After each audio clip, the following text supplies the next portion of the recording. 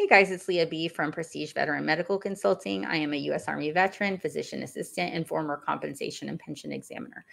Today, I wanted to come on and discuss jet fuel exposure and how that can be related to VA disability in some veterans. So let's remember that jet fuel exposure itself it's not a disability, it's a method by which people are exposed to a contaminant and may develop a disability. Another example of this is acoustic noise exposure. So acoustic noise exposure, like loud boom noises in your ear, whether it's from, grenades or firing at the range or whatever, that is not a disability, but the resultant tinnitus or tinnitus can be a disability. So it's important to recognize that jet fuel exposure itself is not a disability, but the resultant medical conditions that can develop because of it can be, right?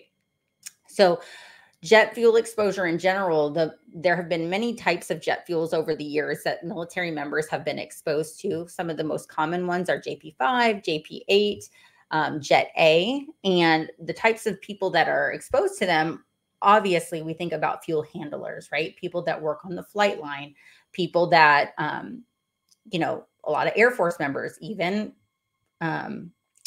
Army or any branch really that has an occupation that deals with jet fuel or fuels or works on the flight line can be exposed, but not just those guys, right? So there's tons of information in the news out there right now about toxic exposures to things like Camp Lejeune, right? So you can have a toxic exposure based on jet fuel spilling into the groundwater. You can swim in it. It can be maybe you worked in logistics and you transported it, right? Or packaged it up.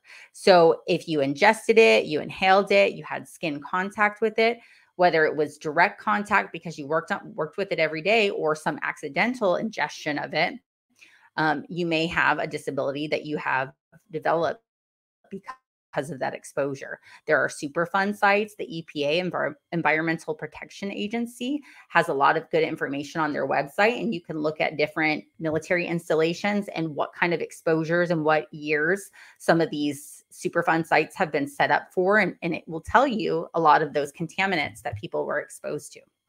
So again, what kind of medical conditions can be here?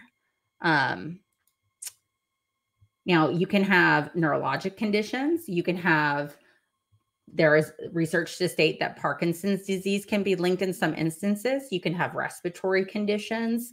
If you've inhaled it, you can have liver conditions. You can have gastrointestinal conditions if you've ingested it. There may be some cancers, renal cancers, if you've drank it, right? And it's gone through your urologic system. So there are a whole bunch of different ways that a person can be exposed, and different variables, the length of time they were exposed, how much they drank or how much they handled, can be a factor in developing those conditions. And you also have to have your doctor and you have to have a frank conversation with them about your other risk factors, right? So if you've got renal cancer, is it most likely because you handled jet fuel once or twice back in the 70s, or is it because you've smoked 2 packs of cigarettes a day for the past 30 years, right? So you have to look at those things because it's not just an automatic thing. You have to look at it and really analyze those things.